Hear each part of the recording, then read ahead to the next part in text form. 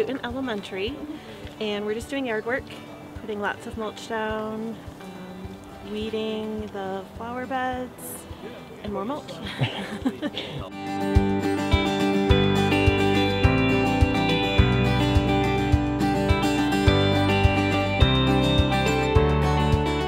What we'll do is we'll try and get it as symmetric as possible. So what we can do is we'll measure our slack from here to here and then try and get as centered as possible. And then once we have that, it's actually pretty easy.